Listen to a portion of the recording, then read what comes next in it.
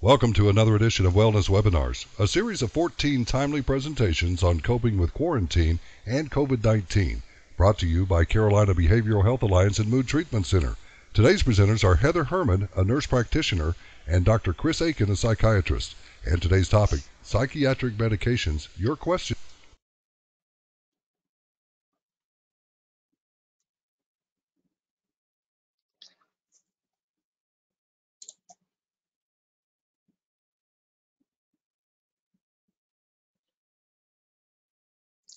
All right, welcome to today's webinar. We are going to be discussing psychiatric medications, and the format for today is really going to be heavily focused on trying to answer the questions that patients most often have when they come to their appointments.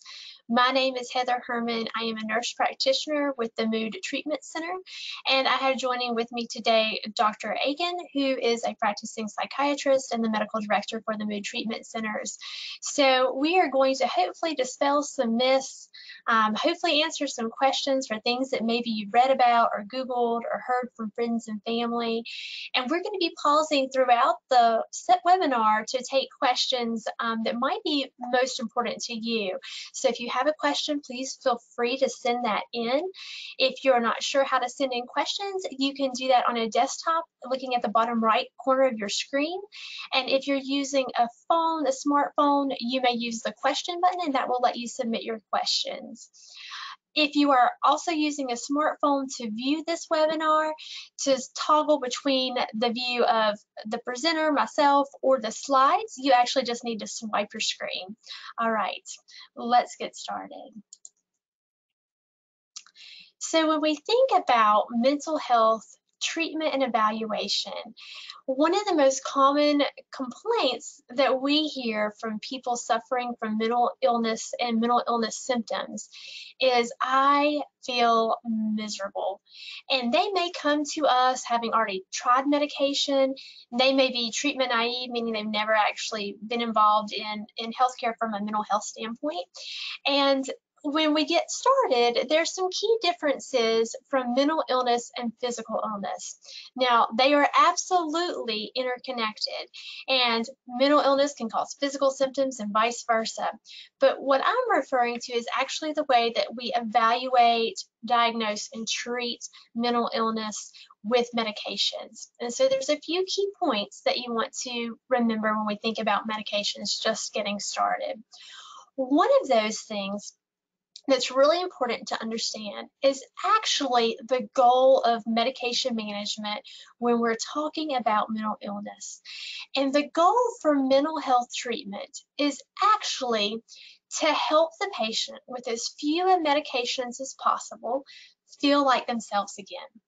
And what I mean by that, because a lot of times people don't know, they maybe have had symptoms for so long that they say, I don't even know what that would feel like, actually.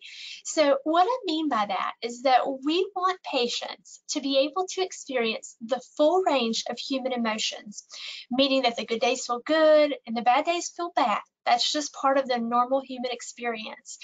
But that whatever they are experiencing, that they are able to remain functional, meaning that they can eat, they can sleep, and they can interact with their loved ones in a way that recognizes and respects their values, and that they can maintain employment and work so that they can have financial security and have recreational opportunities that they enjoy.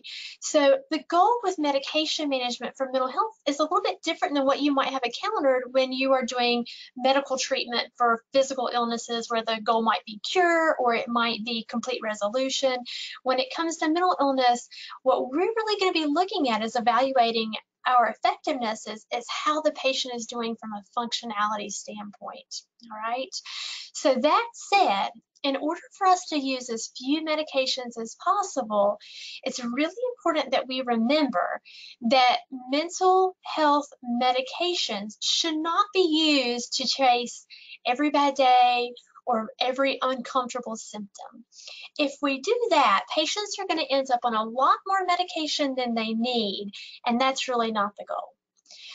The third thing that's really important to remember about medication management is that all medications have some risks and have some potential for side effects. And there is no scenario where we want people to have to trade one problem for another. So we don't ideally want to have to give medication for medication, and we don't want anyone to feel like they gave up one symptom just in return for another. So the key to that is to stay connected with your mental health provider. So all medicines have the risk for side effects, but we actually have a lot of things that we can do to mitigate that risk and to make sure that patients can actually tolerate their medications. So I hear patients all the time that will say, my previous prescriber gave me X medication and it made me have whatever side effect, nausea, headaches, fatigue, whatever. And so I just stopped taking it. I just couldn't put up with that. And I understand that completely. That is so common. It is human nature. The trick is, though, that a lot of times that could have been avoided and patients could have gotten to feeling better faster if they had just communicated, so that we can make sure that if there are side effects, we're managing those well. Okay? And managing side effects can oftentimes be done without medication.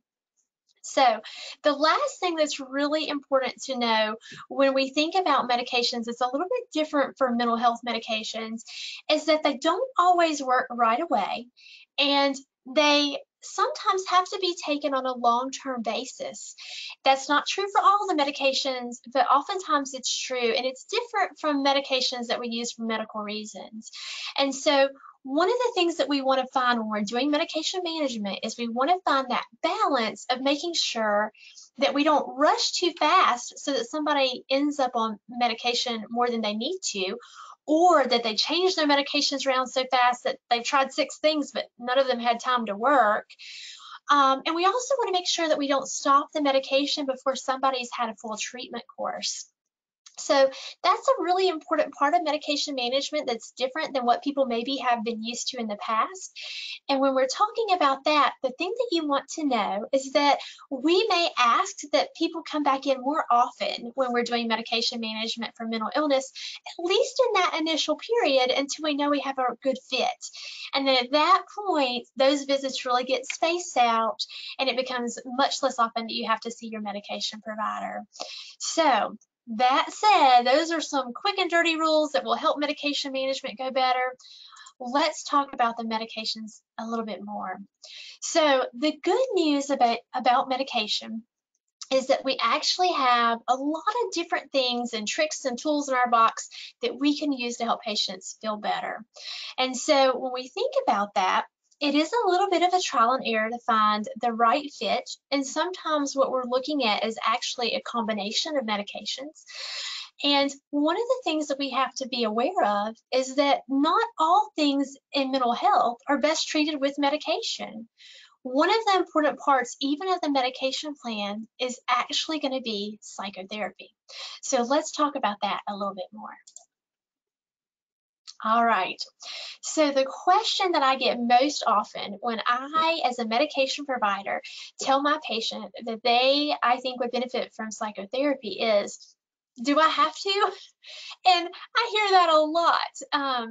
Psychotherapy can be something that can be really daunting because the idea that we have from the media, from movies, from hearing from friends, or maybe even from our own previous experience can lead us to thinking about psychotherapy in a very narrow view. And the reality is that psychotherapy is complex. Therapists are trained in multiple modalities, and they actually have just as many tools in their box as the medication providers. And a lot of their tools can actually work well with medication. So one of the things that I hear from patients a lot is, I don't really want to have to take a medication if I really don't need to. And what they really sometimes mean by that is, I don't want to need a medication. And therapists are really good at helping patients understand when that time might be that they need to come and consider medication as part of their plan of care. And actually, a lot of our referrals come from therapists. The flip side of that is also true. There are times when we have really done our best effort with medication and the symptoms that are persisting are going to be better treated with therapy. And therapy can be an avenue to help patients need fewer medications. So I know it seems kind of unusual to talk about therapy when in a presentation on medications, but the two are very interconnected and they work very well together. So if therapy is such an important part of the medication plan, we use it to help patients know when to take medication. We use it to help patients explore reasons they might be ambivalent about medication, or maybe why they're having failures with medication. Maybe they're forgetting their medication, or they just are struggling with actually taking medication. So if it's so important, why is it so hard, and why do so many people start with that question of, do I have to? And I think that there's a lot of really legitimate reasons that patients have for not wanting to go to therapy. And a lot of those can be overcome by working with your medication provider. When your medication provider recommends therapy, they're doing that intentionally. They are going to refer you to a provider who is trained in a type of therapy that's going to be most beneficial and evidence-based for the symptoms and the conditions that you are dealing with, okay? And so there's a few tricks that make therapy be a little bit more effective and a little more comfortable for patients. So because it's so important and it's such an important part of the treatment plan, I want to make sure that I share those with you. So the first thing that I encourage patients to do is to remember that even if they have not had a good fit with therapy before, it doesn't mean that they won't have a good fit in the future, and their medication provider can really help them get connected to the right therapist. So if you saw a therapist in the past, or you did therapy in the past and it didn't work well for you, you wouldn't not go, right? So if it were your knee and we were talking about knee rehab and the physical therapy wasn't doing well, you wouldn't say, well, I'm never going to do physical therapy again. That wouldn't be reasonable. And the same thing is true for psychotherapy. And the way that we get past that is to have really good open communication with your therapist. So the thing to remember is that therapists appreciate feedback. They're trained in multiple modalities and they are glad to adjust and accommodate for your needs. And that's something that you'll actually negotiate together, okay? I encourage people when they are considering therapy to give it at least 3 sessions before they decide that they don't have a good fit. And I encourage them to give open feedback and to understand that even as part of their medication plan, I'm always going to check in on how they're doing with therapy. And if there's anything that I can do to assist with that process, they just need to let me know, and I'm going to be glad to facilitate that, okay?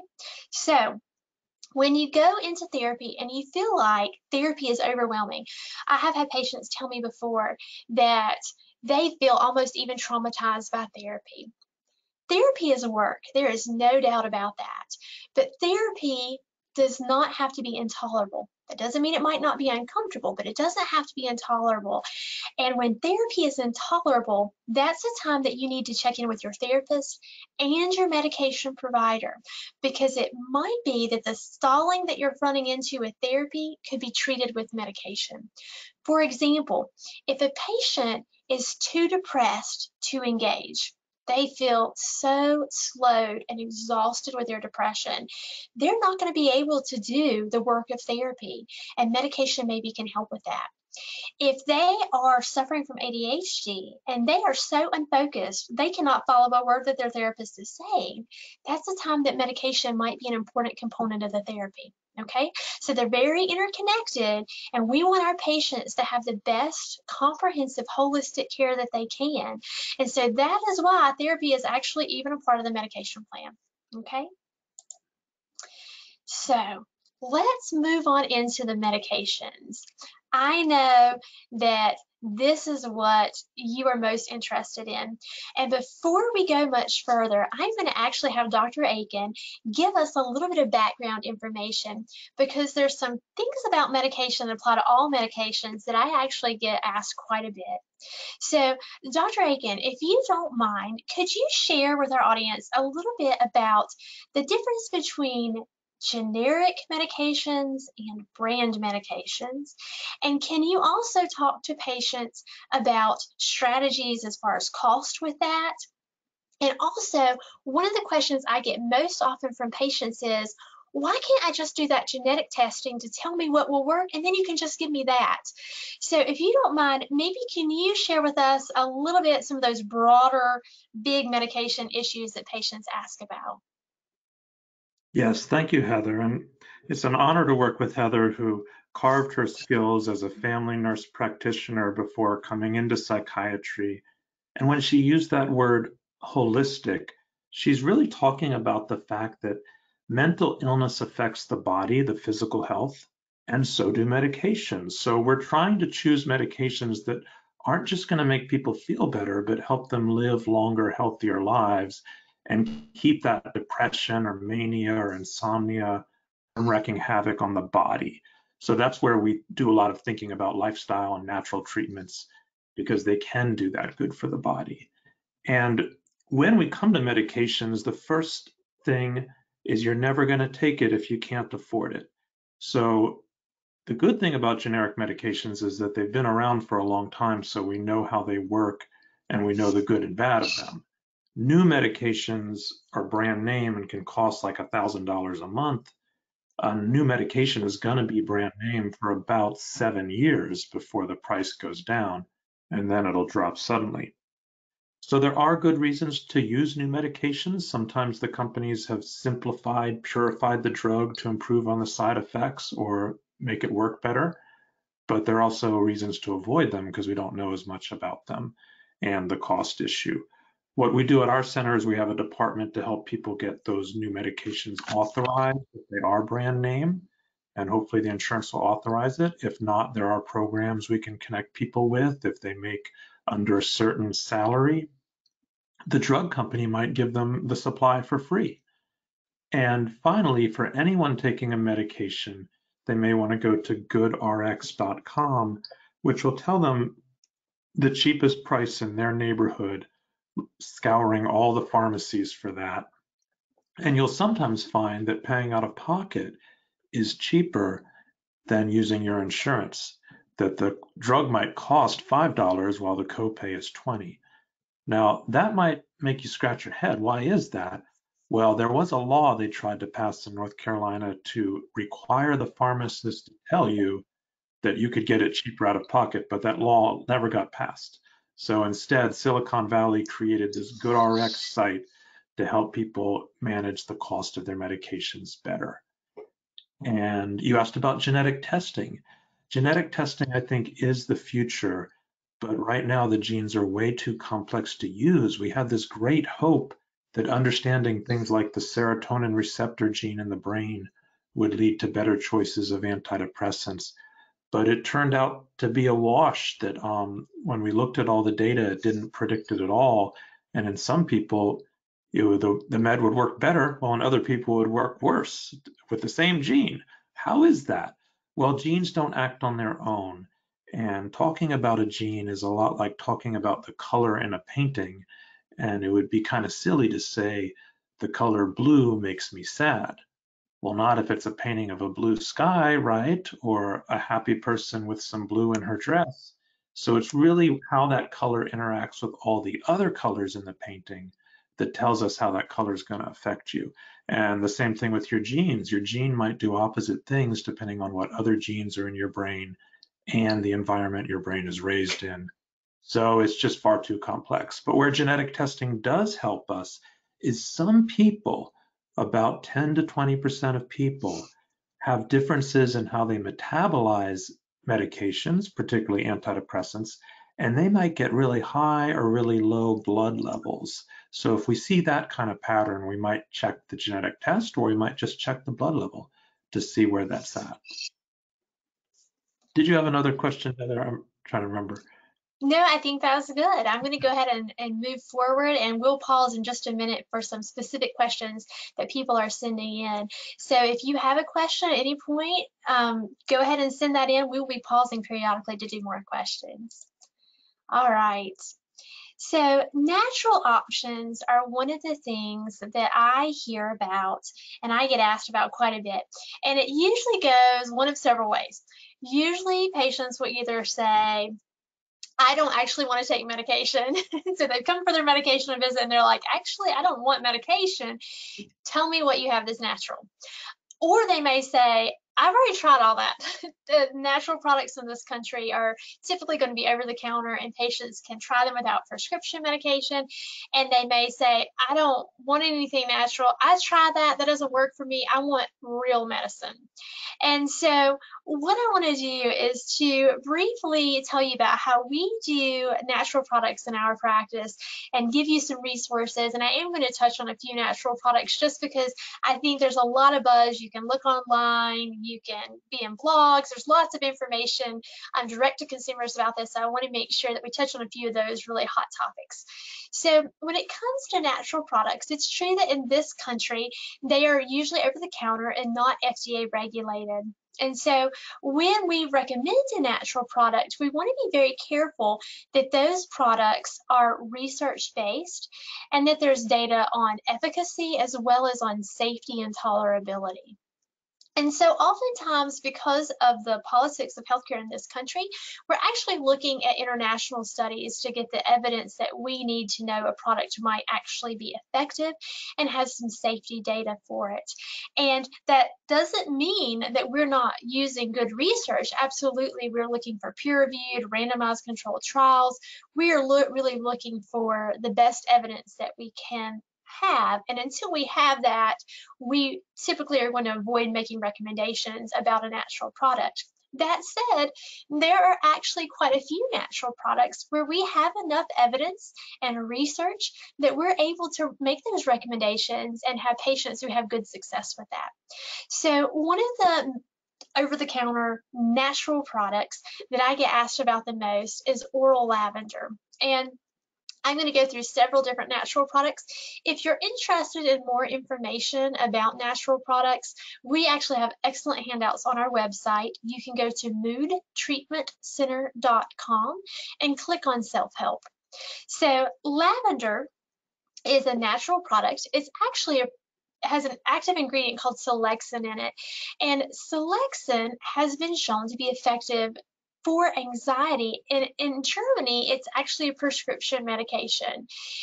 In comparison to the antidepressant Paxil and the research trials that they did, and we're talking about good clinical trials with large sample sizes, lavender actually outperformed Paxil for anxiety, and it is very well tolerated, much better tolerated than some of the antidepressant medications and the anxiety medications that we use.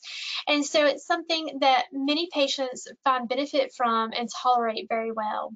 So I get asked, okay, well, the box just says take 1 to 2 a day, but could you be a little bit more specific about that? And so what I encourage my patients to do, the clinical trials that were done with a dose taking 2 capsules daily. And I like for patients to give that dose at least 4 weeks before they give up on it. And I encourage my patients to take it at night, partly because the only side effect is a lavender aftertaste. So if you belch, you're going to get this lavender taste. And I have patients that love it, and I have patients that don't like it. But it's usually noticeable. And one of the advantages to taking it at night is just that you'll sleep through that and you won't notice it if you don't like it. I do have some patients that split the dose and they feel like that works better for them. That's not harmful at all.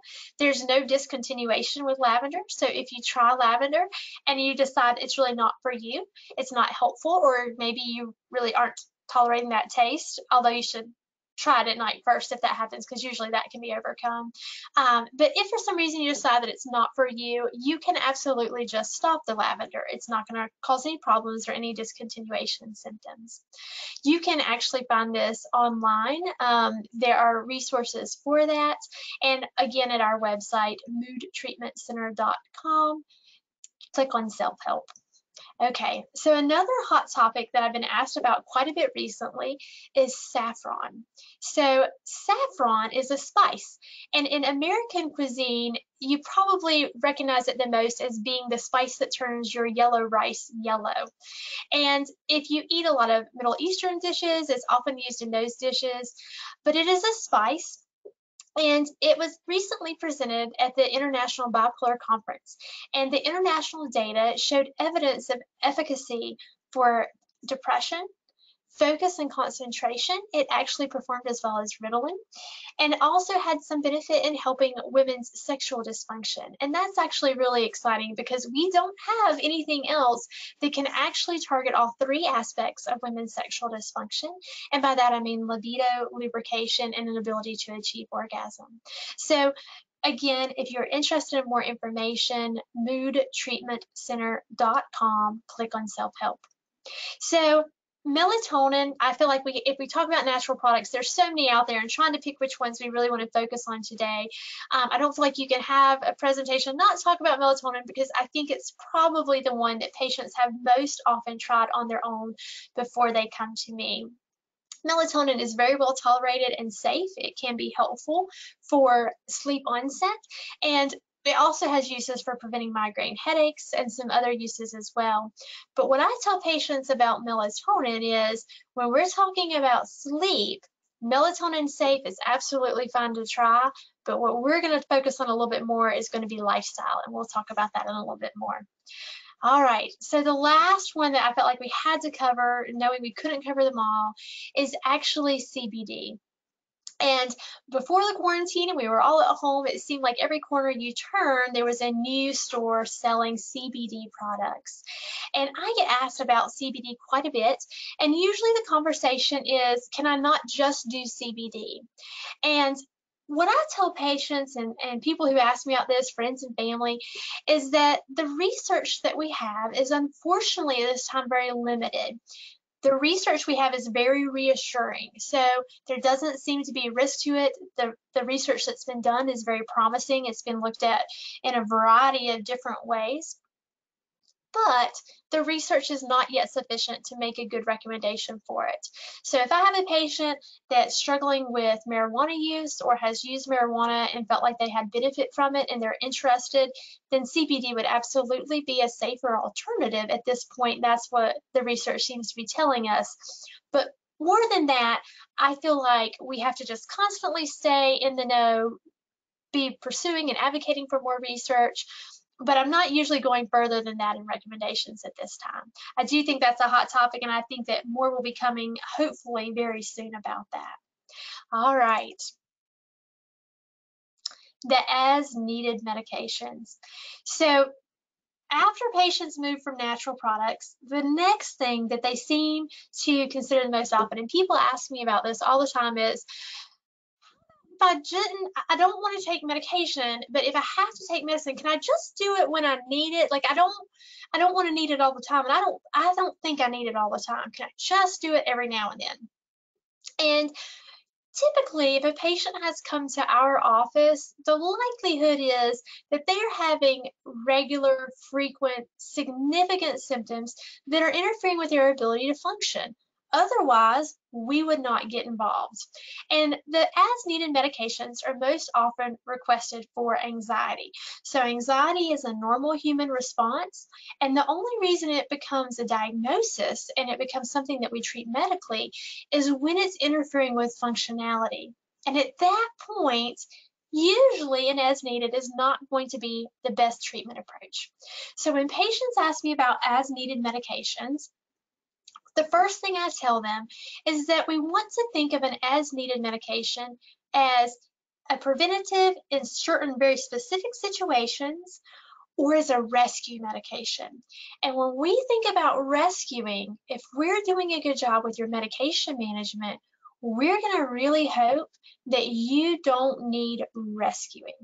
So when we think about that, the times when an as needed medication might be most beneficial would be with performance anxiety. That's a great time for an as needed medication. Now, if you are a public speaker every day and that's your full-time job, an as needed might not be the best option. But for most people, they're not doing public speaking on a regular daily basis. And there are a couple medications that we can give beforehand that can reduce those physical symptoms of anxiety that happen in that scenario. So that racing heart and feeling like you're getting all tingly and chest tightness, and it can relieve those symptoms. We usually use a medication called propranolol, which is an old blood pressure medication that probably your mother or grandmother or someone in your family is taking for blood pressure or cardiac protection. But it's an old medication, and what you can do is take it about an hour before public speaking or performance, and when it reduces those physical symptoms of anxiety, it is a lot easier for people to get those anxious thoughts back under control. So that's a good medication. We do have to watch, obviously, because it is a blood pressure medication. We have to make sure it doesn't make somebody's blood pressure or heart rate get too low, which can make them dizzy or tired. But most patients can find a dose that they can tolerate and will work very well from them. Another time that patients might take an as needed medication is a medication called gabapentin. We use gabapentin for as needed anxiety, and sometimes this can be helpful before social interactions. It's useful for sleep as well. A lot of patients will say that their anxiety gets worse in the evening, and that's a medication that actually helps the brain sleep architecture be more productive. So that's a different medication that we can try. And then the other medications that I think people are most often asking about are really the benzodiazepines. And those medications are a lot more complicated. They have some more risks. They work very well, but they're not the easiest to take for several different reasons. And so I know that that is the hot topic. That's the one that you really want to hear about the most. And so what I'm going to tell you about that one for right now is that when we use that medication, our goal is to use the lowest dose for the shortest amount of time possible, and to also have a strategy to help patients not need those medications. Dr. Aiken is going to speak in a lot of detail about that when we get to medication about anxiety, and I know you have several questions, so I'm going to get to that point and we're going to pause again and we'll make sure that we cover your questions. Okay. So let's pause before we go much further and let's take some of the questions that we've been getting. I'm going to answer some and then I'm going to give some for Dr. Aiken as well, and we'll see if we can't find some answers to what's interesting you the most. All right, we've got several here. Some of these I will be answering as we go along, so bear with me just a second while I look and see what you've asked. All right, so one of the questions goes back to when we were talking about therapy. And the question is, I need therapy, but I can't afford it at this time. What should I do? That is an excellent question. I think that that is one of the most common reasons patients have for not doing therapy. I think it's very understandable. It is legitimate and it is tricky because when we do therapy sessions, most patients are going to come weekly, maybe every other week. It depends on the person. And that session is going to be for an hour and they are going to pay a copay for that. So every area is a little bit different in what is available to people as a resource for therapy. Some areas are very rural and they don't even have a lot of providers. But there's a couple resources that you can look into when you're struggling with costs, but you know that therapy is really going to be important. One, most areas, even very rural areas, will usually have a community mental health center that offers therapy on a sliding scale. The second avenue would be if your area has training facilities associated with a university, you can often get assistance that way. Students in training can provide great services. They have excellent supervision, and they're usually seeing patients at a free or reduced cost. So that's another resource. And then the other resource that I encourage patients to use is actually psychologytoday.com. In our area, the therapists tend to keep their information up to date, and it will actually list out for you on their profile what insurances they take. That's a very important question. If they don't take insurance, what their fees are, and if they accept sliding scale. So that can be a great resource to find affordable options. All right. So Dr. Aiken, I'm going to let you do this one since you talked about genetic testing. One of the questions that we got is genetic testing worthwhile if you have been treatment resistant for 30 years? I think that's a great one because there's some extra modalities that we do, and I'll let you answer that one. Yes, we often do genetic testing if someone isn't responding well to treatments. It's particularly useful for non-bipolar depression. For bipolar medications, the genetic testing doesn't tell us much, but in fact, for most bipolar medications, we simply check the blood levels. So we don't need the genes to tell us what your blood level might be. We can go right in and check it. And we also check something else that's been found to predict response to medications even better than genetic testing is we test if the person has inflammation. It's called a C-reactive protein, and if it's high, it means that a lot of inflammatory gut, the kind of stuff that causes fever and infection feelings, is getting into their brain and causing depression, and that can lead us in a different treatment direction. All right. So another question that I got was about the natural products that we spoke about earlier. And there were two questions. I'm going to go ahead and do these because I think these are great questions. One of the questions was, how do you manage whether the natural treatments are going to interact with your medications? And that sometimes we recommend actually specific brands for a natural product, and how would we gauge the potency of that, and should people consult with their provider before they try something natural? All right, so those are great questions. In our practice, we actually utilize a special resource to really help us know how to recommend specific products to patients and their families and their loved ones. And the reason that we have to do that is because in this country, the herbal products are not FDA regulated. And so companies have the option, if they make a natural product, to submit themselves to testing through consumer labs, and they will test not for efficacy, that comes from our research trials, but will test a product to make sure that the ingredients are as stated, meaning that it does have what it's supposed to have in it and it doesn't have any extra ingredients that should not be in it. And so when we make specific brand recommendations, those are going to be products that have put themselves through that testing. Companies have to pay to do that testing. We have to pay to access that data.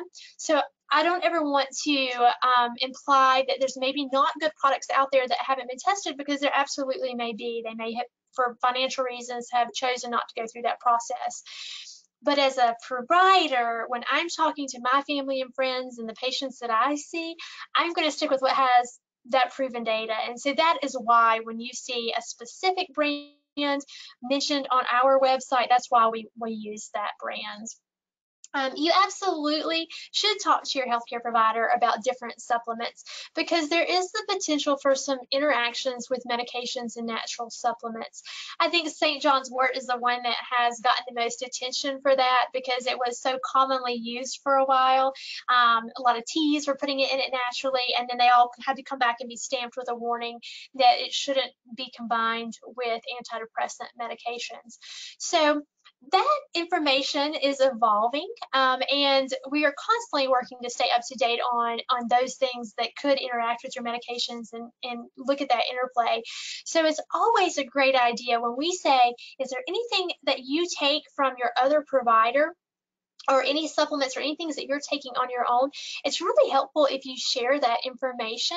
Sometimes we can really help streamline that. Sometimes I look at what patients are taking, and they're spending a lot of money on the things that aren't really going to have the best evidence. And so if we're going to spend money on supplements and natural products, you want to make sure that patients are getting the benefit of those. So absolutely let your provider know, and we will work with you to make sure that what you're getting is what you need, and that you're not getting anything that can be harmful to you. That's a great question. All right, so let's talk a little bit about medications. We have a lot to get through. Keep sending those questions in. We're going to pause again for questions in just a minute. To do that, as a reminder, the bottom right hand of your screen, you can submit questions. And if you're using a phone, there's a question button at the bottom of your screen. All right, so when it comes to medications and mental health, this is something else that's a little bit different than medical medications that we think of for physical illnesses, and that is that the different classes of medications are actually used for a lot of different diagnoses. So there's some overlap, and when we think about that, we don't just think of it from a class perspective, because once you think of a class of medications, you also have to think about the individual medications that are in that class, and there can be quite a bit of difference there. But for example, just so that you kind of understand that there is some interplay here, and some of the medicines we're going to talk about are going to overlap with other diagnoses. We use antidepressants for depression, for anxiety, for OCD. We use some for binge eating disorder, Prozac being the one that we think of for that. So there's some overlap there. We use antipsychotic medications for psychotic syndromes. We also use them for treatment-resistant depression, and we use them as mood stabilizers in bipolar disorder. We use mood stabilizers for OCD, for treatment-resistant depression. We use them for bipolar disorder, for mania, as well as depression. And then when we think about anxiety and ADHD, those symptoms go with a lot of different conditions. And what we want to remember is we're trying to use as few medications as possible. So when you talk to your medication provider and they say, I think this might be helpful, and you say, I don't know about that, I really only have this problem, they can help you understand the rationale for why they're choosing that medication.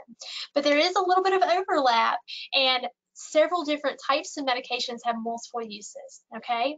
So trying to find out what's going to be the best approach is going to always be aimed at what's going to most treat the underlying condition. Some patients have more than one condition, and trying to use as few medications as possible to help the patients feel all the way well, meaning that they're functional and that they are feeling like themselves again. All right. So let's talk about the antidepressants, because those are the medications that I think people have heard about the most. These are common medications that with direct-to-consumer advertisements you have probably heard about from your friends, your family, or even yourself.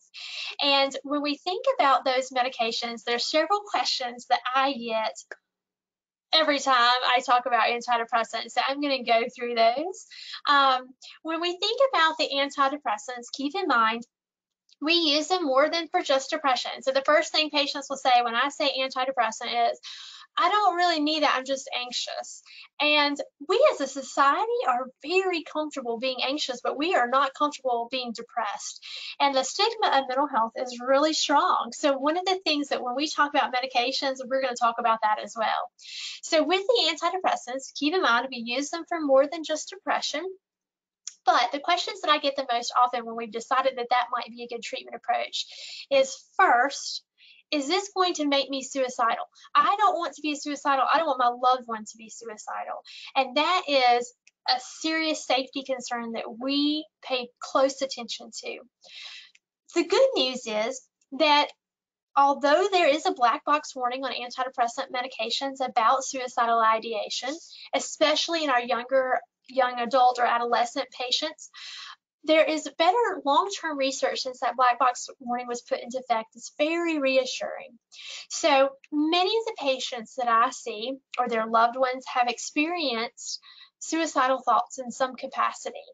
And what we know is that if we do not treat depression, patients are going to be at risk for suicide. And what we expect with the antidepressants is only that their mood is going to improve, and that as their mood improves, the suicidal thoughts will also improve. Now, it doesn't work that antidepressants prevent suicide. Lithium is the only thing that we know of that does that. But when it comes to suicidal thoughts, the things that I want people to know is that if they develop new or worsening suicidal thoughts when they're taking antidepressant medication, that's very rare, very unlikely. But if it happens, they should know how to reach out to me, and they will be perfectly capable of doing that. So at every visit, I'm going to ask about suicidal thoughts, and before I prescribe any medication that can be in the class of the antidepressants, I'm going to make sure that they know the emergency resources. So if that rare event happens, they know exactly how to get help right away. Okay, so that's the first question. The second question that I get is probably, is this going to make me gain weight? And again, we don't ever want a patient, their loved one, their family, we don't want anybody to have to trade one problem for another problem. I would say that when it comes to the antidepressants, there is a risk for weight gain, but most people are not going to experience that. The exception to that is Wellbutrin. So Wellbutrin, the generic for that is bupropion, but most people have heard of the brand name because of the commercials. That is a medication that does not cause weight gain. So one of the advantages to that medication is the lack of weight gain.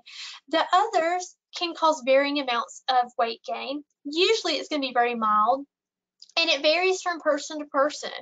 I would say the majority of my patients won't have any weight gain. But what I do to make sure that we're watching for that is that I see patients in close follow-up. So when they first start an antidepressant medication, I'm going to check in quickly so that if we see that weight gain is a problem, we're going to do something different, okay? So weight gain is a concern. Nobody wants to have it. I don't think in any way that that fear should keep you from taking a medication that might be really helpful for depression. Some things to remember about depression: once depression is better, patients tend to have better motivation. They're able to be more physically active. They get better control over their eating and their emotional eating, and that can be very helpful for weight overall. All right, so the other question that I get anytime we talk about an antidepressant is people ask, is this going to give me those sexual side effects? And that one is super awkward and personal, and nobody likes to ask it, so I'm just going to go ahead and tell you, I hear that all the time. And that is actually a common side effect, with the exception of Wellbutrin.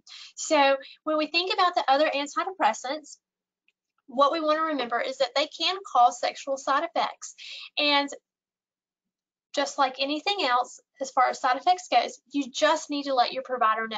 We have strategies to decrease or stop the sexual side effects. We have alternative medications that we can use. And when we say sexual side effects, what we're usually referring to is a delayed ability to achieve orgasm. And again, nobody wants to share that information. So I always just say, be aware if this is happening to you and it's a problem. I don't want your relationships impacted because that's going to impact your mood. Just let me know, okay? So there are more options to antidepressants than are listed on this screen. I do tell patients, we've gotten a lot of questions about genetic testing. I think it's very helpful if you happen to know that everybody in your family takes Prozac and that's the medicine that's worked well for them, or Celexa, or whichever one that it is. That's helpful information to share with your provider. All right. So the anxiolytics, I am going to actually turn this one over to Dr. Aiken, and we're going to finally get to the topic that I know a lot of people have questions about, and that is going to include the benzodiazepines.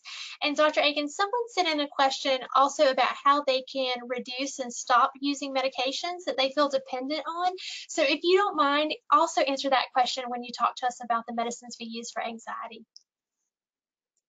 Okay, so the thing I remember most about medical school, well, a lot of things, but one stood out, is that nobody goes to the doctor unless they have anxiety. And that's true in psychiatry and in general medicine. I mean, if you have a rash on your arm, but you're not worried about it, you're probably not going to go see the doctor. But if you're anxious about it, you will. So anxiety is what drives us to do things, including come for help. And what that means is that nearly every psychiatric problem, from ADHD, where you can't finish your work, to bipolar, where you're hyper and can't sleep all night, is going to cause anxiety. So our first step in treating anxiety is to find out the underlying cause and treat that, and then the anxiety will get better. There's also things called anxiety disorders. And those are like generalized anxiety, where people worry about everything all the time, can't stop worrying. There's phobias, where people avoid things, and post-traumatic stress, where a terrible life event causes a anxiety that they live with for a long time. But anxiety disorders are better thought of as disorders of avoidance or phobia. In other words, the real problem is that they're avoiding something all the time, and what they're often avoiding is the anxiety itself.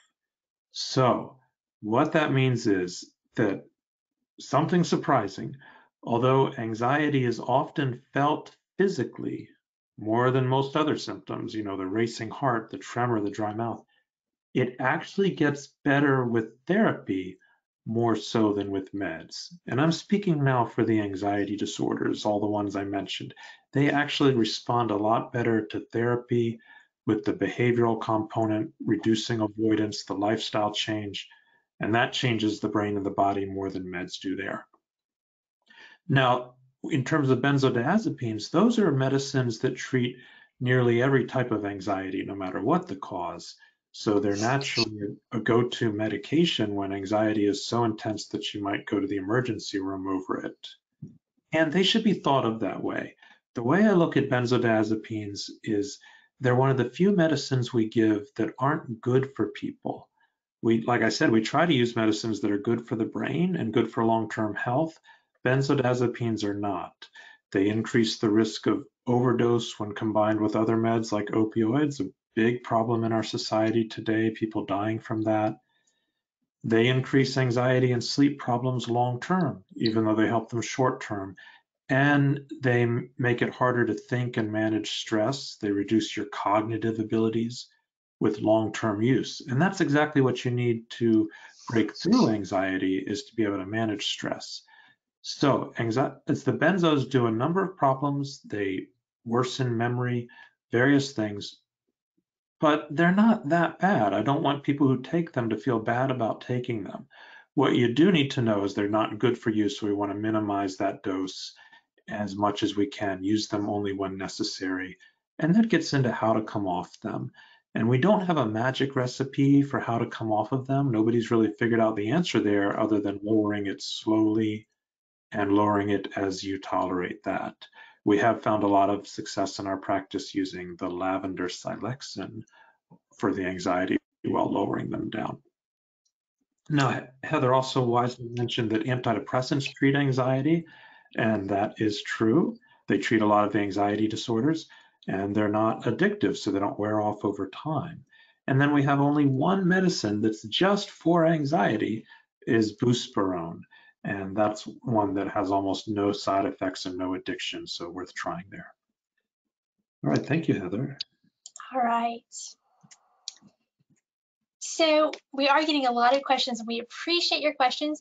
I may not be able to get through all of them during this presentation, but we will definitely review them at the end of the webinar, and we'll look for another platform to make sure that we can get your questions answered. All right, when it comes to the mood stabilizers, these are probably the medications that I find most often have not been prescribed in a patient that maybe needs them. And so good candidates for mood stabilizing medications are those patients that feel like they live on a roller coaster. So if they say, I don't know who I'm going to be in the morning, my partner doesn't know who I'm going to be in the morning, and I feel like some days I'm the lamb, some days I'm the lion, and my energy can be, I won't get out of bed some days, and then some days I am hop around everywhere. These are patients that might benefit from mood stabilizers. Other patients that might really benefit from mood stabilizers are patients who have tried multiple antidepressants and just not had success. So at our job, what we really try to do is remember that people don't fit in boxes. So we have diagnostic criteria and we use that as a guide, but we have to look at the patient. We have to look at their history, their risk factors, family history, and what's worked or not worked for them. And oftentimes when someone has not found success, mood stabilizers might be the piece that's missing. Now, these medications vary quite a bit, and so I've listed some common ones on the slide for you, but they each could be their own presentation. The thing to remember is that when patients or people, if you're sitting at home and you think, I've tried everything already, very often you really haven't, and it's a good time to check in with a medication provider because there are lots of options in the mood stabilizers that might be very, very beneficial. These medicines sometimes are just life-changing. All right, okay. So when it comes to the antipsychotic medications, these are medications that patients will, when I say, I think you might benefit from an antipsychotic medication, they kind of get that deer in headlights look in their face. Or if their a family member may call and say, why did you put my loved one on this medicine? I saw a commercial. That is an antipsychotic. And the question that I get most often when we talk about these medications is, oh my goodness, do you think I'm crazy? Or am I that bad? Are my symptoms that bad? And oftentimes what patients are really asking, or what they're really thinking is, does this mean I'm not fixable? Does this mean I'm not lovable, or that I'm broken, or that I am too complicated to recover? And that's not what that means at all. If I were in charge, if I were in charge, we would not have described these medications as antipsychotics, because we actually use these medications for a variety of conditions. And these medications are the ones where I'm most often going to maybe consider at some point a brand name medication, because there is quite a bit of difference in the individual medications under this big umbrella.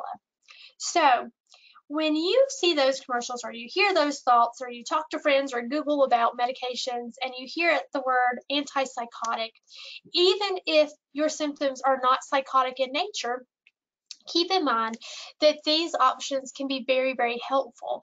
And with good medication management, they can be well tolerated.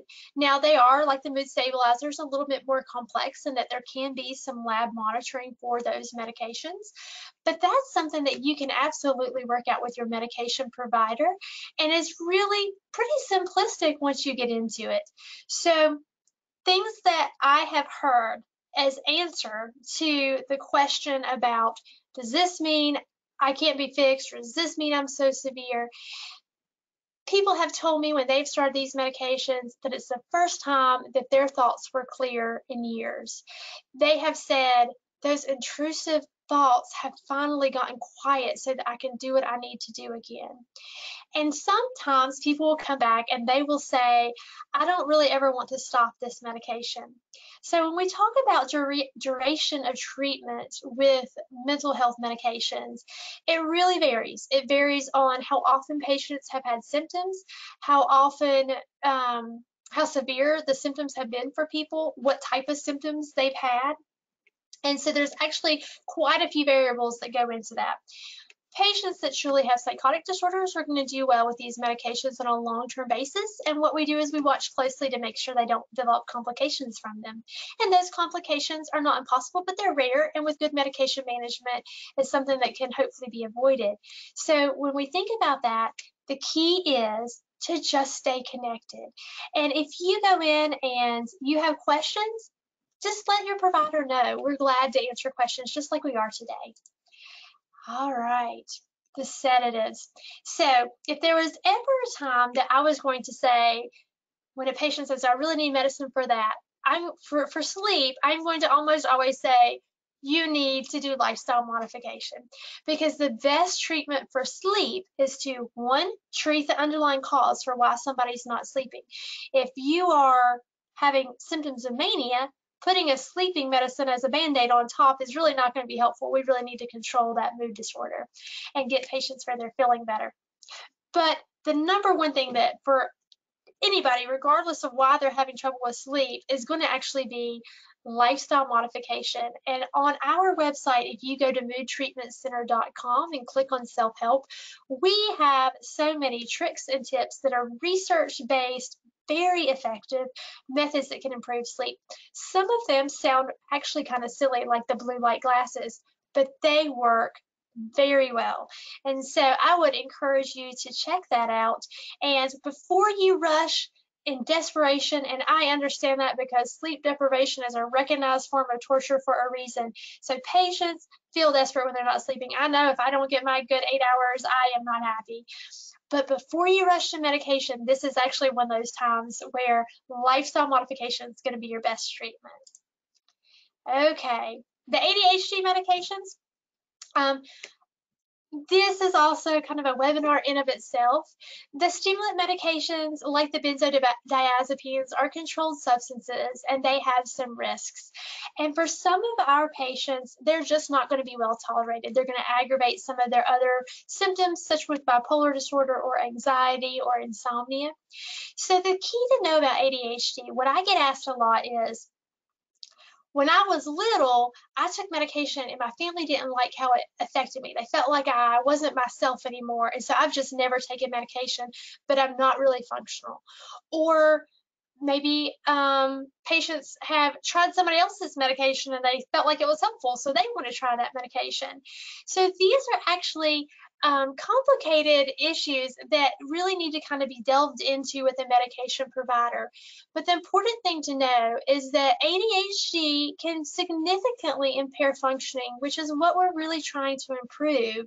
And if you're struggling with those symptoms and ultimately your mood is managed and it really seems happens to be ADHD and that diagnosis has been looked at, you do have options other than stimulant medications, and we have strategies to make sure you can tolerate your stimulants if that's what you need. Okay, so once again, the key is just staying connected, open, and asking those questions. All right, so really quickly before we disconnect, troubleshooting your medications.